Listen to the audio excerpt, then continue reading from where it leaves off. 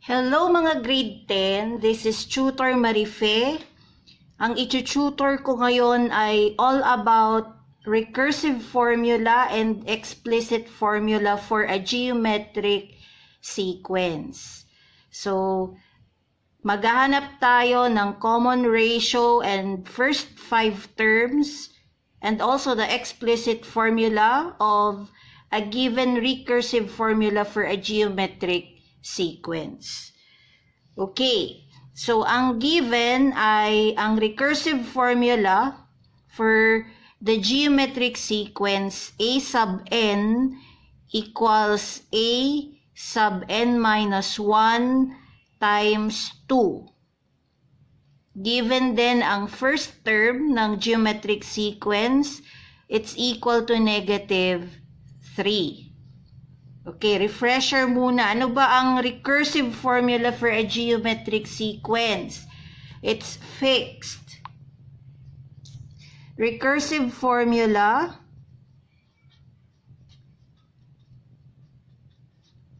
for a geometric sequence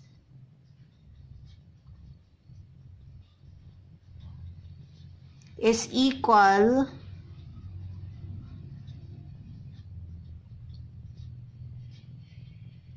to it's a sub n equals a sub n minus 1 times r.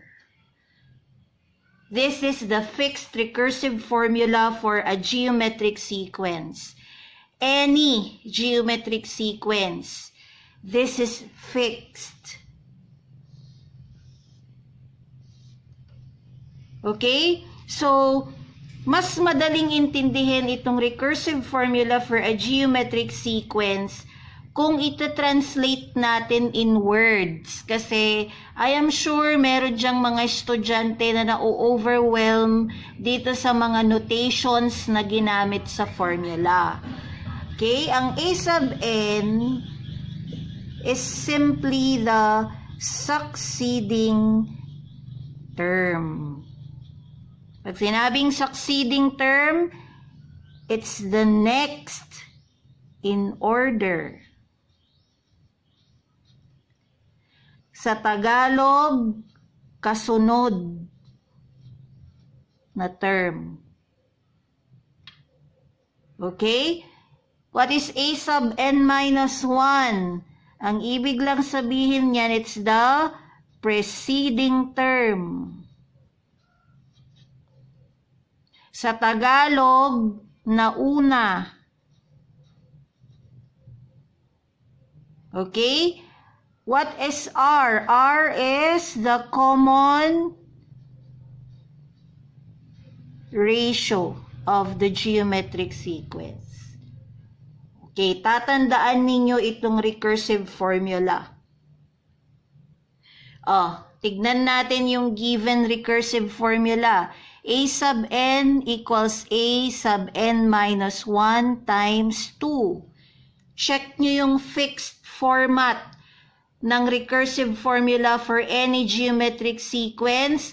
Ano ba yung nakamultiply doon sa a sub n minus 1 na notation? It's r. Therefore, yung pinapahanap na common ratio is actually the 2. This is your R. So, by inspection, no need to solve, yun na yung R. Yung nandito yung nakamultiply sa a sub n minus 1. Okay, next.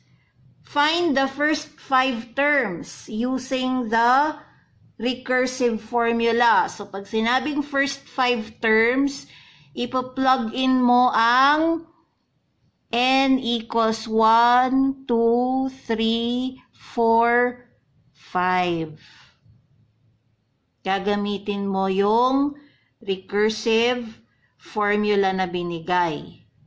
Okay, so let's solve for, my first term na, it's given. This is equal to negative 3.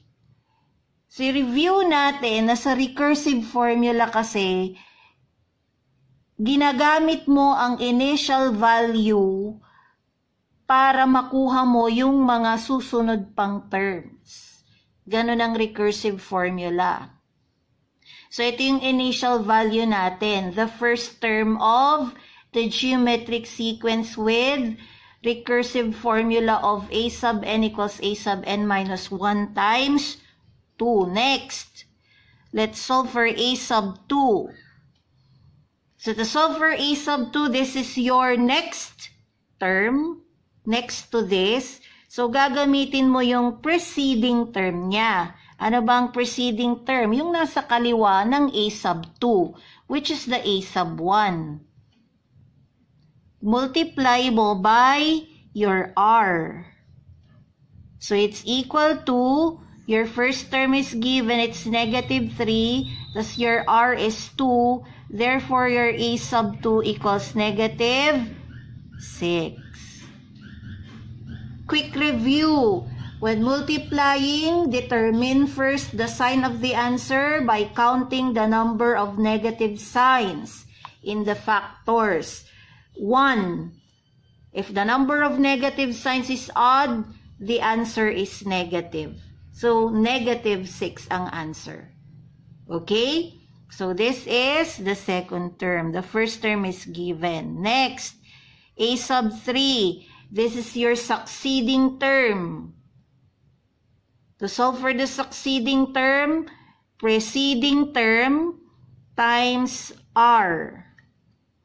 Ang preceding term ng third ay ang nasa kaliwa niya, which is the second term of the sequence. So, gagamitin mo yung nakuha mong sagot. It's negative 6 multiplied by your r2.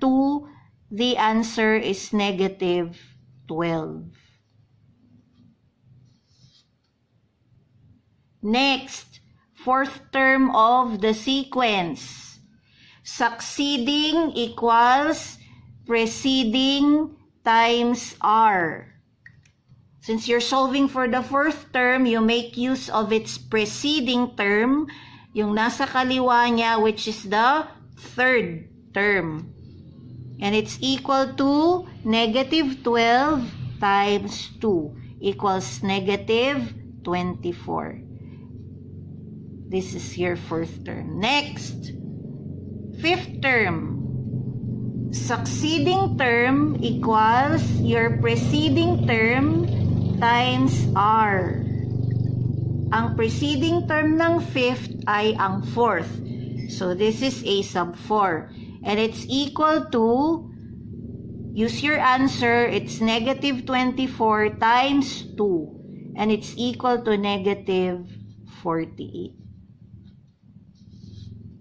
Yan, na-accomplish na natin ang find the common ratio, find the first 5 terms.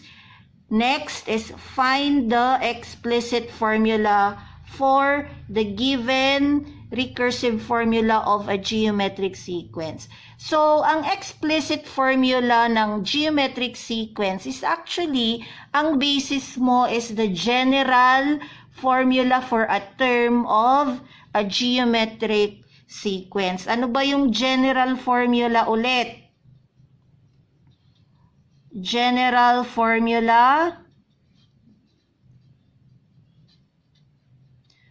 for a term of a geometric sequence.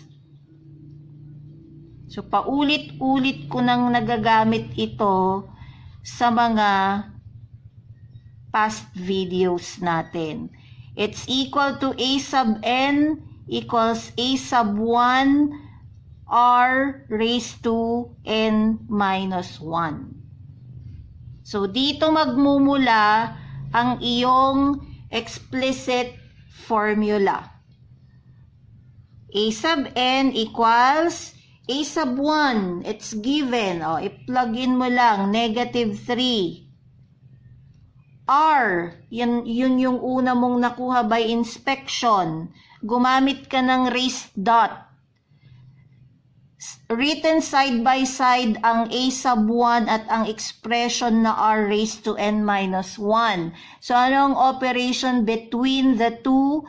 It's multiplication. Kaya lang nagkataon kasi na a sub 1 is a constant, tapos r is also a constant. Hindi mo pwedeng gawin ang writing side by side kasi magmumukhang 32, negative 32. So, hindi magmumukhang nagmumultiply ka ng negative 3 at ang expression na may base na 2. So, gumamit ka ng raised dot. Raised dot is also a symbol for multiplication. Huwag kang gagamit ng multiplication sign na X kasi grade 10 ka na. Ang X ay nagre-represent na kasi ng numbers. Kaya hindi na yon ginagamit na multiplication sign. Okay? So, negative 3 is your a sub 1. R is 2. Raised to n minus 1. Ito ang explicit formula for the geometric sequence with terms negative 3, negative 6, negative 12, negative 24, negative 48. Okay? Pag gusto mong i-validate itong mga nauna mong sagot, gamitin mo itong explicit formula. So, to solve for the first 5 terms, papalit-palitan mo yan ng 1, 2, 3, 4, 5. Dapat ganito din ang lalabas na mga values. So, doon mo ma-validate kung tama ba yung nabuo mong explicit formula at kung tama ba yung mga nakuha mong first 5 terms gamit yung given recursive formula. Okay, this is for validation kung gusto mong mag-validate. Okay, so that's all. Please don't forget to subscribe. My YouTube channel is Tutor Marife MCP. Paki-share ito sa mga kapwa nyo grade 10 para may matutunan din. Schoolmate nyo o hindi nyo schoolmate, lahat ay welcome. Thank you very much.